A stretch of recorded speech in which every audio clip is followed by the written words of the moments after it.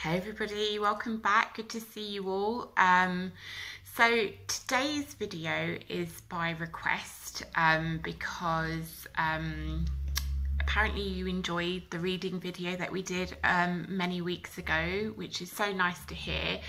So we were asked if we'd do another one with a few book recommendations. So here we are, giving you what you have asked for. Similarly, we would love to hear your book recommendations, so please leave anything in the comments box below. But yeah, I've got three here, and I know I'm going to hand over to Dana afterwards. She's got hers, but I'm going to start with what I'm currently reading and nearly at the end of. So this is a book I got called Sapiens, A Brief History of Humankind. So it's non-fiction, so I always put a pen in my book, pencil if I want to make a note.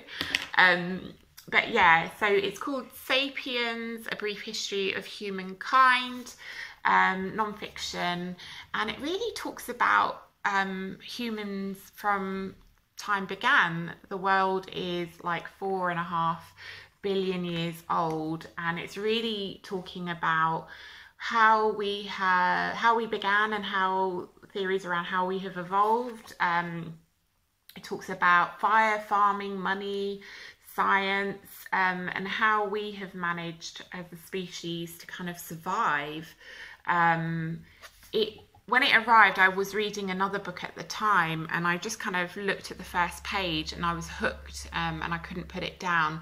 So yeah, this is brilliant. Would recommend it. Book I have read, and I've read many times. It's literally a monster of a book.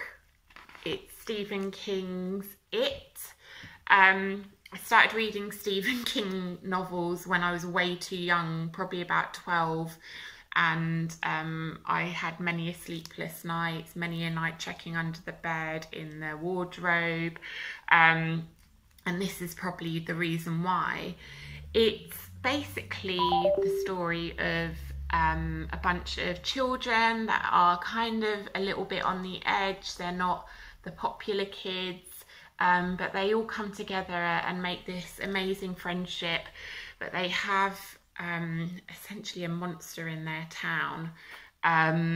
This has been made into a film, I think twice, and it's also got a sequel. And I've seen all the films and they're brilliant as well. But the book, I mean, if we've got some more time on our hands at the moment, this is a good time to tackle it. But it's a big one, but it's worth it.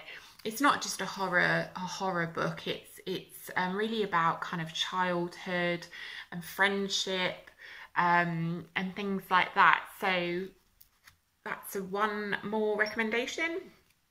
And then finally, a book that I read quite a while ago, which again I really enjoyed. It's called Reasons to Stay Alive, and it's by Matt Haig. It's really a kind of semi-biography, autobiography, but also sort of tips about really what his experience was and is. So he came through essentially a mental health crisis when he was in his 20s. He had sort of a lot of issues with anxiety and panic disorder and depression. And he writes about his experience, but he also writes about how he essentially triumphed over that, and came to kind of learn to live again, really. And it's so well written. It's not heavy. It's not overly kind of deep or anything like that. So this is a great book, and it's a book I've read more than once as well. So I would recommend this one if you haven't already checked it out. So yeah, 3 more book recommendations for you. We would love to hear yours. But in the meantime, I'm going to hand over to Dana, and happy reading, everybody. Take care. So my second favourite book is called Shantaram, which is very different to the book that I spoke to you guys a few weeks back. That book was more funny, whereas this one is a bit more serious, and it's a real life story of an Australian convicted robber who escapes out of prison and flees to India. And in India, his whole story starts. He starts living in the slums, and so many things happen. He builds friendships. There's a bit of a love story in this as well. So it's a bit of everything, but it really grabs you. And it was, for me, that is not someone that reads a lot of books, and sometimes maybe doesn't even complete reading one because I get bored. This one was the perfect book for me, even though it's had over 1,000 pages, I think, which is a lot for me. So as I don't have the hard copy here right now, I show it to you like this. So Shantaram by Gregory David Roberts. We put the name in the description box below. Can definitely recommend.